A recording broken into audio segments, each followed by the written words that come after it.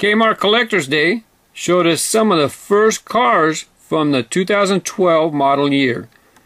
They were a series car. No first edition showed up. But this was one of the awesome cars that was at my event. Apparently they were not at all stores. But this Mercury Cougar Eliminator, man oh man, I can't imagine anybody not wanting this one in their collection. What an awesome car. That thing's hot. Get it? Flames? Hot? Red? Okay. This Chevy Nova was also in the mix. It's probably already sitting in your stores now, so we won't take too long a look at it. This one, I couldn't remember or not, so one of my subscribers said, yeah, it's already out. So this isn't exactly anything new. And yeah, I already checked to see if it glows in the dark. You don't have to try. But the cool news for 2012, code cars are back. Here we have Formula Street and Dodge Challenger drift cars, two of the first series cars to hit the streets. Let's go ahead and I know some of you guys want to know. There's the code.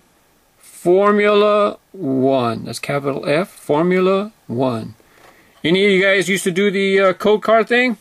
I just buy cars. I don't do any of that online game stuff anymore. I don't have time. Too busy making videos. Thanks for watching. Here we have the other car, Dodge Challenger. Can you see it through the window? It ends in 001 for the code. But let's go ahead and see what it is. Drift 001. So wherever you guys input that in line, enjoy the code. I'm going to go ahead and start keeping a track. I'm going to put a list of codes on racegrooves.com, the blog. Look in the right. I'm going to have a link for code cars, and I'm going to put all the codes there. It looks like 2012 track stars are back. Nice to see the open Roadster. I was saying in my case opening video that this car had the same colors as something. Yeah, that's what I was talking about. Blue and orange, kind of cool. There's the open Roadster. Check out the wing there. It's got a track logo. That's pretty neat. I wonder if all of them are going to have a track logo on the package, and if all the track stars are going to have some type of track symbol on the car. That'd be pretty awesome, wouldn't it? Let's get to 3 more series cars from 2012. HW Performance continues. Here we have the 86 Monte Carlo SS. That's a nice car. That's a cool car. You know, the line kind of gets populated with a lot of muscle cars. This one's kind of a muscle car, but you know what? It's a little bit newer than the 70s, so it's kind of neat. I love these big boat type of cars, Monte Carlo and that stuff. I really like seeing these cars in the lineup. All Stars returns. I think I have a little UK buddy who likes to collect Ferraris. 458 Italia. I'm sure he's going to be looking to add that one to his collection.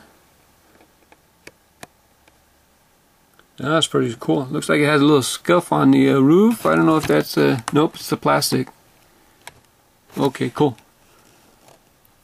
Not too much in the deco department, but that's a nice classy model as usual.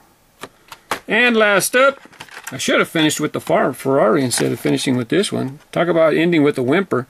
But, you know, the Thrill Racers continues again for 2012. I really like how they've been presenting these cars in these colors. Just really something different. Colored wheels, interesting frosty graphics, especially with the Ice series. You know what? They all look pretty awesome. So anyways, 2012. I'm ready. Are you guys? Bye-bye.